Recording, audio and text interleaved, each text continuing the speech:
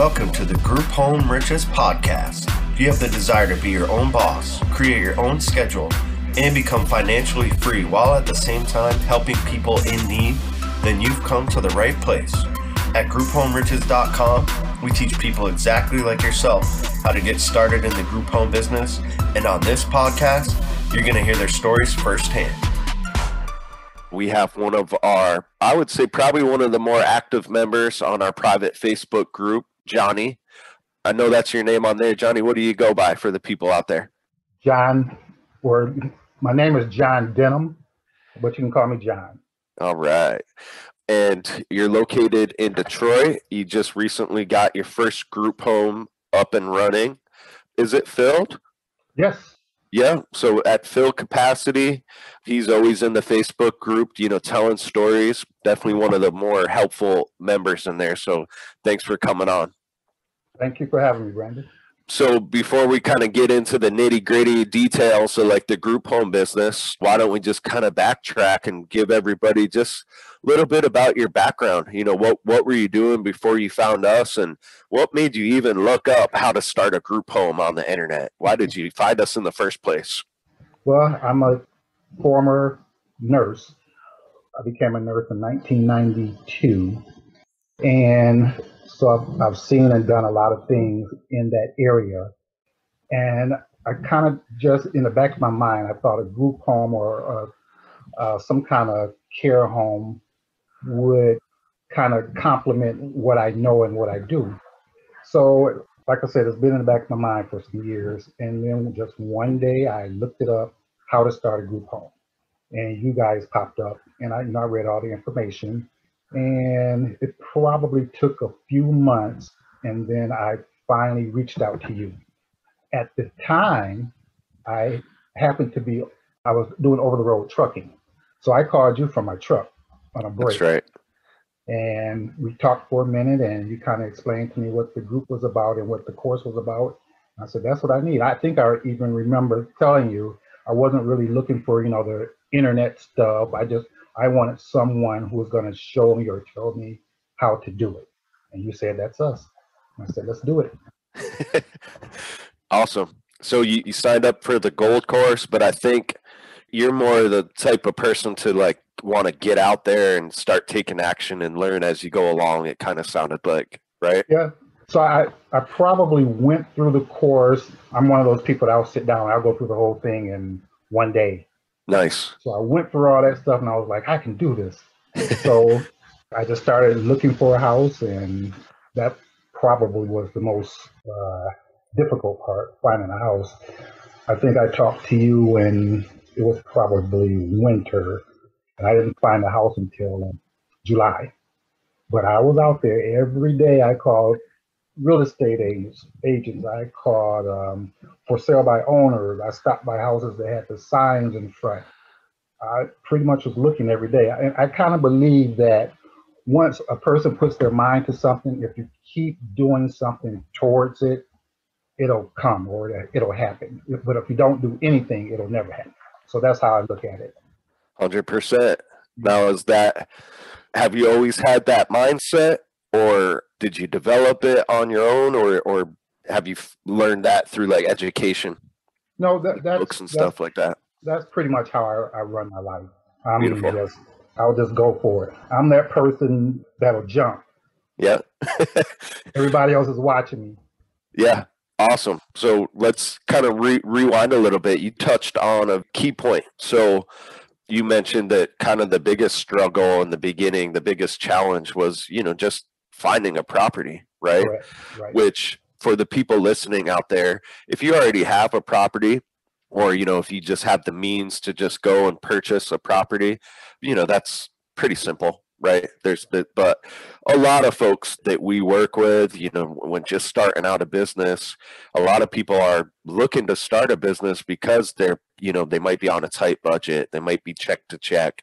You don't really have the means to just go purchase a house cash or put 20% down for a housing payment. Right. So a lot of our members need to either get started by leasing a property, or we have a lot of folks that start by partnering with landlords, but that's another step to the process, right? And it can be challenging. So let's talk a little bit about that. So you eventually did find the property. Take us through that. What's that like? Are you leasing a property, or did you need to partner with somebody?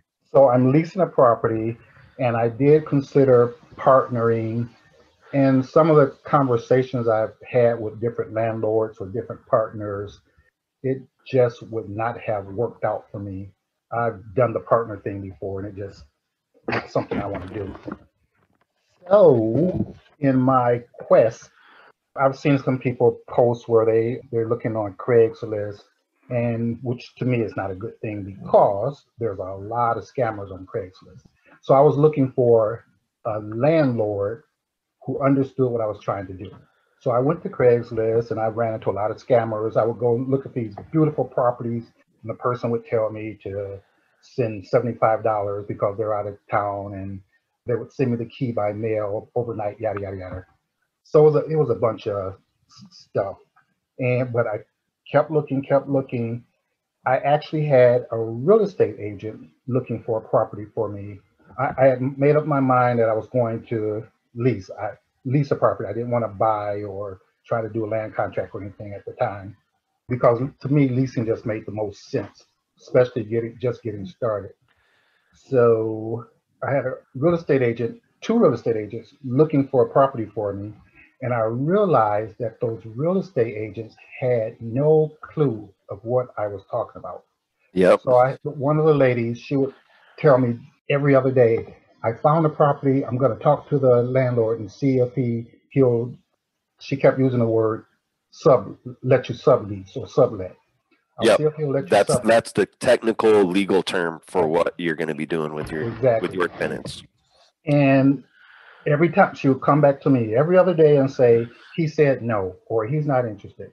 I'm like, so what are you asking him? And when she told me what she was asking, I realized in her voice that she didn't believe in what I was doing. Yep. I was like, oh, okay. So I kind of left her alone. I actually went on a Facebook real estate group that's in my city, and I told them what I was looking for. And a lady reached out to me immediately who was a real estate agent. She says, I can help you. And I said, okay, give me your number. I called her immediately. She said, I have 2 properties right now that you can look at today. And I was like, really? Let's go. So she showed me, in conversation with her, she understood exactly what I was looking for. And I was like, this is so refreshing to have this conversation. She knows what I want. So she showed me one property, which was an apartment building, a 4-family apartment building, and it was under construction. It had to be rehabbed. And I was kind of in a hurry. I said, show me the other one. She took me over to the other one. The lady that owned it met us there. And this lady, she lives, well, Detroit is like the big city, and then we have surrounding cities or suburbs. This lady lived maybe 40 miles from the city, and she did not look comfortable there at all. And she said, if you want it, you can have it today. And I said, I will take it. She gave me a Beautiful. price. I counted her price, and she said, okay. We did the paperwork the next day, and it was done. Beautiful. So you found the profile that we kind of say in the real estate biz. You found a motivated landlord. Correct. So there, what with that landlord, there wasn't really a lot of back and forth. It doesn't sound like. Did she have any questions about what you were doing, or she just wanted to get that property off her hands? She was out of there. I haven't seen her since. I talked to her once. Yeah. So that's what you want to be looking for out there. You know, Exactly. that's what we would call in sales. That's a lay down sale, right? Yeah. It's someone that's just ready to, you know, they don't care. They're just ready to sell or buy, or, you know, rent. In this case, it was just renting out the property. Right. So it took you a long time to find that, but you got it. So yeah, I think the important part there is I kept doing something every day. I yep. would have never run into this real estate agent had I not been looking. Yep. And big lesson learned, and for the folks out there, what we recommend going directly to try to find the landlords or the homeowners directly. Right. When you're working with agents, a lot of them, they don't have the gold course. They haven't been studying this. Right, they right. don't understand what you're doing. You can tell them, but remember that old game, the telephone game, right? When you're passing on a message to them. You don't know if they understand it or if they believe in it. And then they're talking to landlords that are going to be skeptical at first if they're not pitching it correctly. Right. So luckily, John found a real estate agent that just got it. So it sounded like maybe she had a little bit of knowledge about the business model at first or already. Yep, she did. She knew exactly what I was talking about. Yeah, so if she gets it and she can pitch it correctly, that's great. Another thing, just time saver out there, Craigslist can be a great place to find landlords. It's almost an art to get through all the scams, though. So you want to look out for. I used to do this with when I was wholesaling houses. I would spend a lot of time on Craigslist looking for just legit homeowners, which on Craigslist, when there's a property for sale or an apartment, for lease, right, it's a small percentage of direct homeowners, but you can tell maybe for the next property, John, but you can usually tell you want to look for a local phone number. Okay. No corporate numbers, no extensions, nothing like that. And you look out for like a sales copy. If the copy sounds like super professional and like, fish-eyed, like professional photographs of the house. Right. Not saying that that's a scam, but you're most likely going to be talking to a middleman. Like a management company. Yeah, property manager, apartment locator, or as you ran into, some of them are scams. Right, exactly. But you got the property. So while you were looking for the property, had you been doing like marketing before that, or did you get the property lined up and then start marketing to find your tenants? So by the time I had got the house, let me throw this in there. Yeah. The landlord paid the real estate agent for her service. Right.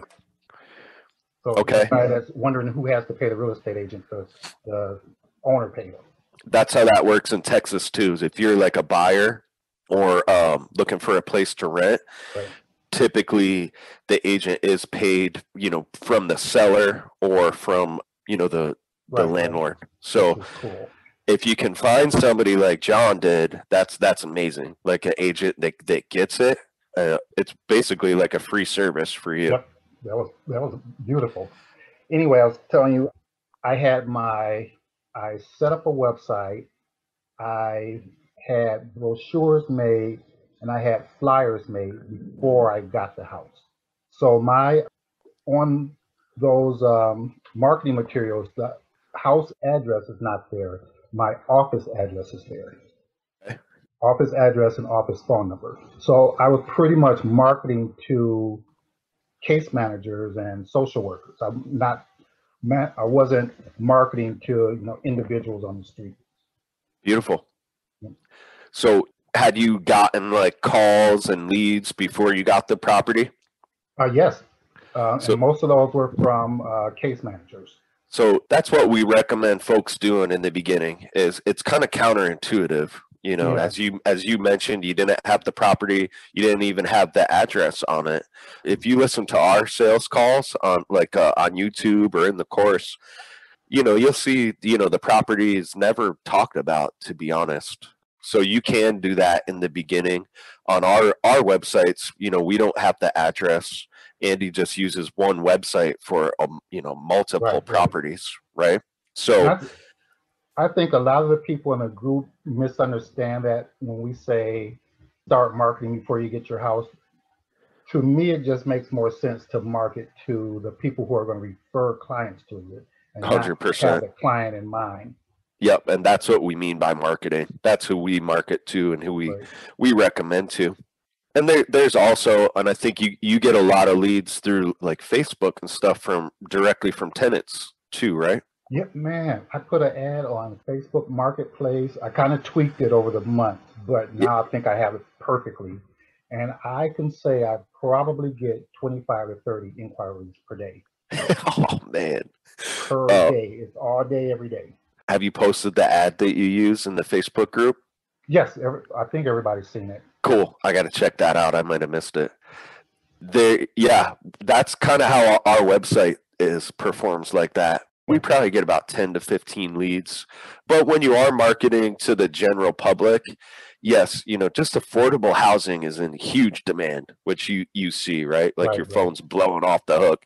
Yeah, But you do kind of we want to filter those people out. We want people that are kind of looking for a transitional type of space to live, that are going to follow our house rules. And that's not the type of housing we provide. Is not really like, it's not the typical apartment living. So right, right, you gotta kind of gotta weed out the people that are just looking for a cheap apartment because they can't afford it, right, or right. whatever Yeah, reasons there are.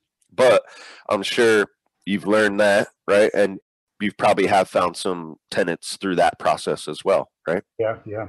I think most of the people that are there now, if I'm thinking correctly, I think the people that are there now come from Facebook. Cool. Yeah, Very cool. And then with your caseworkers and social workers, they're probably like having their clients reach out to you as well. right. Oh, I do have one there that comes from this lady's title is, but she helps re-enter people that just got out of prison. Okay. Very cool. There's a number of different populations and demographics that you can market to out there. Right. Is your property, you just kind of keep it general, like just general, affordable, cooperative living? Or Yep. do you Yep. market for a specific niche? Nope. It's just I call it general population. And this lady found me on from my website also. Very cool. And then once you scale, which we'll be helping you out with that. Right. Once you have a couple properties, then you kind of house each demographic in each house. So you will have like a specific, if you get a lead for a veteran, all right, great, I have a veteran's house over on Main Street. Okay. Yeah. So just to kind of recap, to take it back to the marketing. We do recommend you do the marketing first, even though it's counterintuitive. If anything, I think it's good to do that. So when you do have the property, you're going to know at least who to call, or you might have some people on the waiting list. So you don't have to, wait. But I also think it's kind of like a mental thing, right? When your phone you were starting to get calls. Did you feel a little bit more confident about going to get the property and, taking on a new housing payment? Yeah. That was a little concern. How am I going to fill the house up? But my other concern was when they started calling, I better hurry up and get a house. Yep. That's the thing. It's like proof of concept. And Yeah, so there's a little anxiety there. yeah, and everybody's risk tolerance is a little bit different. Yeah, So I recommend people, just do your marketing, do your networking until you do feel confident enough to go get the property. right, right. There's nothing wrong with reaching out to caseworkers and just letting them know, hey, this is what I plan on doing. I'm looking for a location. Are you looking for landlords to work with? There's nothing wrong with that. Yep. And I was pretty much telling them, I told them where I was calling from, and I'm opening up a group home called the Independent Living Home in Detroit, and wondering if there's some way that I can be of service to you. I love that frame. Yep. The frame of mind, not like asking them, hey, can you send me leads? But Right, hey, exactly. what can I do for you? Yep. So excellent. So remind me again, when did you get the property? It was a couple months ago, right? It was July. I started July 1st. Okay. And from the time, you got your lease, then how long did it take for you to start getting tenants in there? Okay, so that's a little story. The lady the landlord, she had 3 people living there already, and none of those were paying rent. Ooh, okay. So I had to get those guys out of there. I tell some of the people in the group I did it the Detroit way. I don't know the specifics of that, but I think I know what you're talking about. But they were out within the next. They were out quickly. Yeah.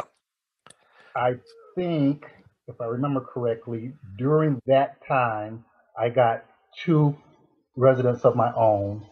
And once I got them out, I kind of cleaned the place up, and it was gangbusters from there. So that's a huge point that I didn't know. So this is another reason, put yourself in the shoes of, again, same frame of mind that John used to get his, when he was marketing, kind of the same frame of mind with that landlord.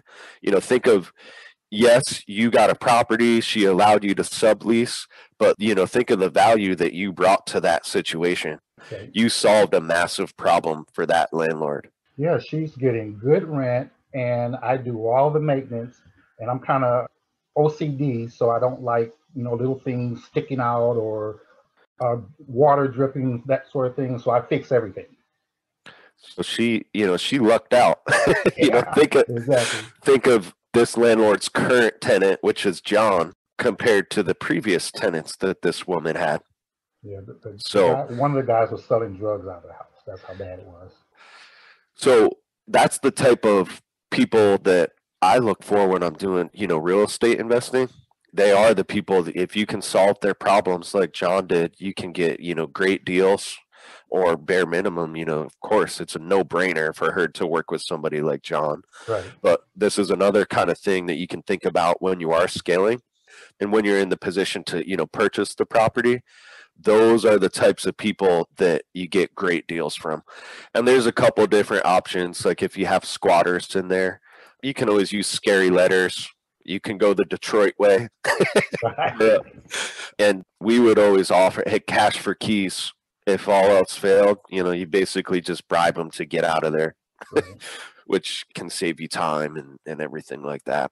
So you got the property back in July or in the summer. And then you had how long did it take for you to get the tenants out of there and get the place cleaned up? So those three guys were out. Well, one of them left immediately. The other two guys, the one that was selling drugs, I put up cameras all over the house, and he was out within a week. And then the other guy was just a bum, and that got really interesting. But I would say within that first month, they were gone. And I had people waiting to get in there. Like I said, I had to kind of clean it up, and it was smelly, and it had to be cleaned up. But while they were there, I was showing the house to other people. Cool. So it was kind of like as soon as you got the place cleaned up and ready, then you were able to start putting people in the beds. Yep, exactly. Beautiful. So, and now fast forward, how many bedrooms is it? There's 8 bedrooms in this house. Wow. Yep. It's in a 3-bedroom neighborhood, but I guess some time ago, someone added an addition onto the house. So there's 5 bedrooms upstairs and 3 downstairs. So that would be what we would call a cash cow. So Yeah, just exactly. simple math. I'm guessing are you charging by the room or by the bed? By the room. By the room. So it's single room occupancies. But John has 8 bedrooms to work with. So with this business, when you're charging by the bed, which we typically do, like a roommate situation, right, or when you're charging by the room, obviously, you're going to be able to, the more bedrooms you have, the more beds, the more revenue. right. And I bet you, for the market rent, is that property that you're renting, is there a big difference in price between, say, your property compared to other, 4-bedroom or 5 bedrooms in the neighborhood? You mean as far as the market? No, it's not a big difference. So that's a really key concept to think about when you're in the beginning stages. If you can find a property like this, you found the perfect property, right? Yeah. You were able to solve the problem. An 8-bedroom, which is probably unheard of in that neighborhood. Exactly. So the landlord, she's got 8 bedrooms, but it's not like she can charge a lot more for that, compared to a traditional renter. Right. So in real estate, when you're looking to lease a property or purchase a property, there's not a big difference in price between a 3, 4, 5 bedroom or in, the rare gems that have, 8 bedrooms. Right. Not a big difference in purchase price, huge difference for your bottom line though when you're running a Right. group home. Right. That's the other So thing. If I were to try to buy that property, even though it has 8 bedrooms, it still has to appraise at, what's going on in the neighborhood. yeah. So, So you're going to be buying it for the same price as like one of the 4 bedrooms, or you right, said exactly. there's mainly 3 bedrooms. Yep. Yep. Beautiful. So we got the first property rocking and rolling. Took you a couple months, a couple bumps along the way, but you figured it out. What are the future plans? What are your goals? Are you doing this full time now? Yep. This is becoming more and more full time. I'm trying to stop what I'm doing, which is driving, and do this more. So this one house is like the start to my end. Yeah. And If you're I can do probably, for these, I'm good. so that was, I think you answered my next question, but I cut you off. What did you say? If I can do 2 more of these, I can quit working. Okay, I want people to think about that out there. Yep. And even with 3 of those, would that still be, that would still, you could probably do that with part-time energy, right? Yeah, exactly. Yep.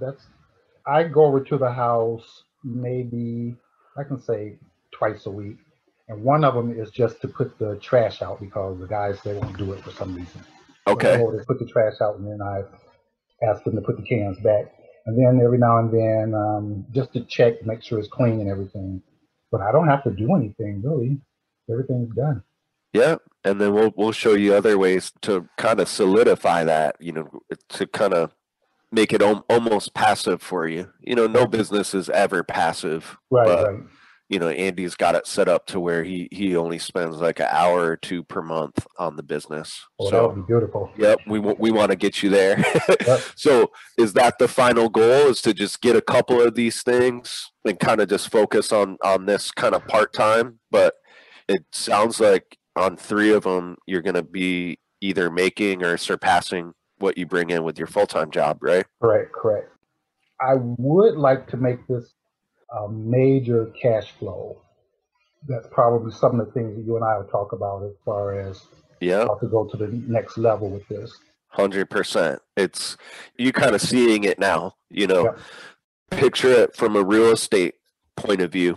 Right, right, You have your landlord she's getting the cash flow that she wanted, right? right, She owns the property, building equity in the property, has those tax advantages. She's probably getting a little bit of cash flow from right, her rental price to you. right. But then on top of that, you have probably pretty decent part-time income coming in now. Yep. So eventually we think you almost want to be in like the landlord's position as well. So building up the equity in the properties, Right. your mortgage, or your private money loans that you're paying is going to be less than like the lease, right? And see, that was my original plan. I'm a real estate guy. I'm not a Nice. home guy. So I want properties that's cash flowing. That's Yeah. what. This solves the cash flow problem that a lot of landlords have. Yep. The woman you're renting from, she lost money last year, right? Right. And she had to deal with all those headaches. Yep. But this is a way to basically, compared to your typical kind of rental property model, this is a way to basically 10x the cash flow. Yeah. And you still can benefit from all those other advantages of investing in real estate. Yep. So we'll kind of go through everything. We'll kind of come up with a plan for you, show you how to get there, but you got the hardest part done. Now it's just about kind of washing, rinsing, and repeating, and we'll show you a couple tweaks that you can do. And as usual, I'm sure you'll be keeping people posted in that Facebook group. Yeah, I tell them everything that happens. Yeah. Day by day. So that's another huge advantage of the Gold Course is, our Gold Course members have access to one of our private Facebook group. Right. And people in there helping each other out, sharing marketing material, sharing tips. There's a couple really active members like Johnnie in there that, you can basically kind of follow along with their business, right? And just learn from them. So Johnnie, where can people, if they want to reach out to you or, learn more about you, where can people find you? So I'm in the group, and then if You can always instant message me or private message me. I'm Johnnie Trumpp on Facebook. I don't know how long that's going to be the same, but people have been getting on my case about changing my name. But I'm Johnnie Trumpp on Facebook. Yeah, and if you do end up signing up for the gold course, just find us on Facebook under Group Home Riches. Request to join that group, and you'll see Johnnie in there. He's usually pretty active. So, Johnnie, thank you so much for telling us your story. Folks out there, again, reach out to him on Facebook if you'd like. Reach out to us if you have any questions. If you don't have the gold course yet, it's a no-brainer. If you do want to get into this business, sign up for that if you can. It's only $179 at the time of this recording. And you can always sign up for your free training material at grouphomeriches.com if you just want to test the waters and kind of learn the basics and see if it's going to be the right fit for you. Johnnie, do you have any parting words for the folks out there? Yes, I do. Don't overthink this. What do they call it? When you analyze too much, don't do that. Just analysis paralysis. Yep. And I'm telling you, it's going to work. I agree. All right. Thank you so much for coming on in, and we look forward to working with you. My pleasure.